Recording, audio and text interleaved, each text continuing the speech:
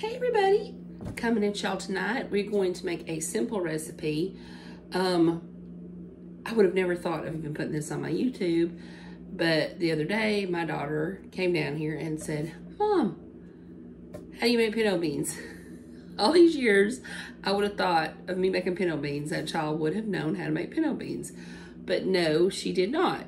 So I laughed at her about it because I thought, why does she not know how to make pinto beans? But I remember a time when I was married and didn't know how to make pinto beans. It's definitely a southern dish. I don't hear of a whole lot of people from up north. I could be wrong, but I haven't heard of a whole lot of people from up north. At least we never ate them up north. Never, never, never. Nobody in my family ever fixed pinto beans.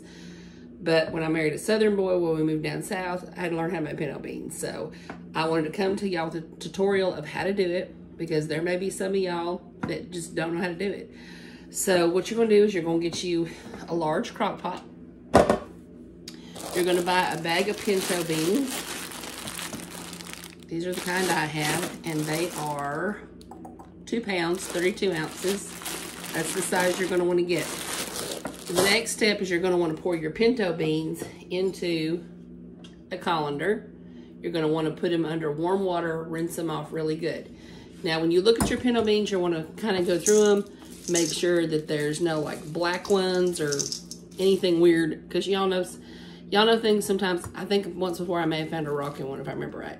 Something I found a rock in. But anyways, just check them real good. And then once they're rinsed real good, and I've already rinsed these off, you're just gonna dump them over into your crock pot and get all of them out. Take your hand and get all of them out. They tend to stick to the side of that strainer. Alrighty, once you do that, kind of spread it out at the bottom. You're gonna need some Crisco all vegetable.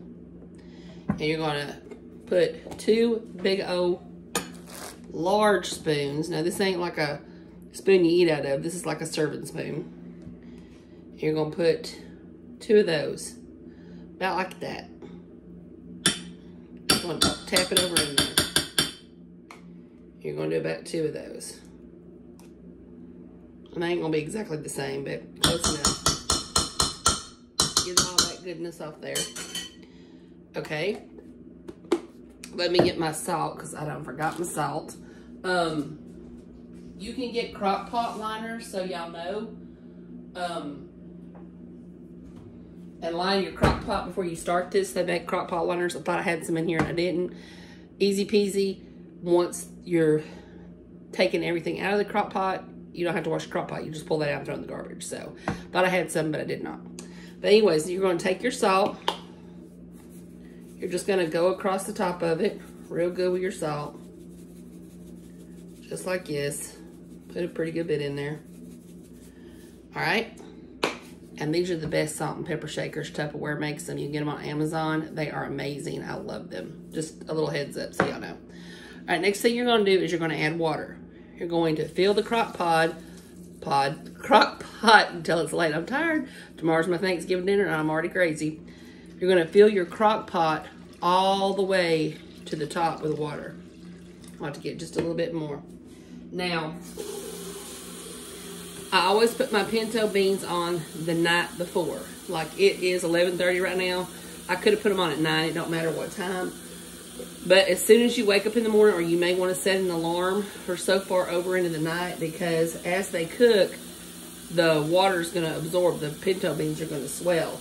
And you may have to add a little bit more water to them. If you see the top of the beans are sticking out and not under the water, you're going to want to add just a little bit more water. But you're going to just add it all the way to the top. All right. Then you're going to put your lid on. Close it up tight. You're going to put your crock pot on high. You're going to plug it in. And you're going to let it cook overnight. Like I said, check it first thing in the morning. Make sure that... I don't think this is the right lid for my crock pot. Might be. I got 2 of them. I got to make sure this is the right lid. But anyways, make sure that the water isn't below the pinto beans.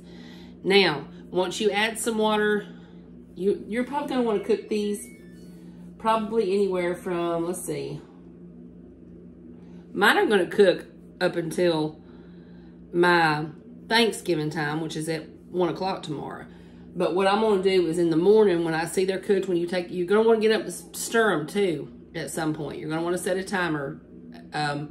I would say probably about 4 hours in, you're gonna wanna stir them, check the water level. And then every now and again, stir them again. But what I do with mine and what makes them the best, now you can eat them straight up in about 6 hours of the crock pot time. But what I like to do is at about 6 hours, I like to get mine on early enough that at about 6 hours, I turn the crock pot off, let them cool down completely, and then I put them back on like low or warm, and that's what thickens up your juice. They taste so much better if you do that.